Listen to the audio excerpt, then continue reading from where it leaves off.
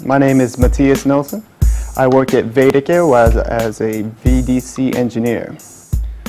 Veidekke is a Norwegian-based company that is also operative in Sweden and in Denmark. I've worked for the company now for about 2 years, and that's where I am today. This project that Veidekke is designing right now, I am the only VDC engineer in the project, which means that I am the BIM collaborator, I am the information officer, and I am also responsible for our ICE design phase development. So the office complex is going to be comprised of 3 buildings that we've conveniently named House 1, 2, and 3. And if we actually look out the window, we can see the foundation being dug for house number 3. And then we're going to finish it off with house number 1. Every week, our designers publish new IFC models that we load into our Solibri.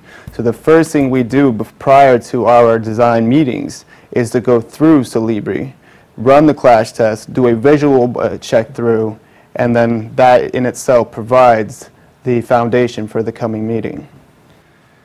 I'd recommend Solibri to anyone who wants to compare different disciplinary models against each other.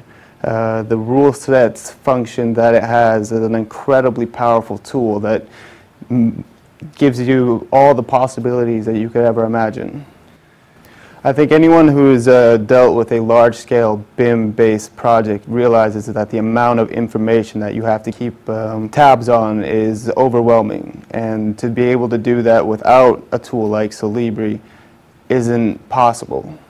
To utilize something like Solibri is essential for any big-scale project if you want to have any kind of assurance that what is actually being delivered are meeting the standards that everyone has come up to agree upon. In the design phase, it is often very chaotic and hard to foresee the eventual risks that are being designed into the building before you are actually on site. With Solibri, we have been able to almost eliminate clashes between our installations. The last 2 projects where we've actually run Solibri in our entire design phase, we've had 0 installation clashes on production sites. So what that means in pure value, it's hard to say on what a clash can result in terms of financial expenditures, but it's safe to say it definitely saves money.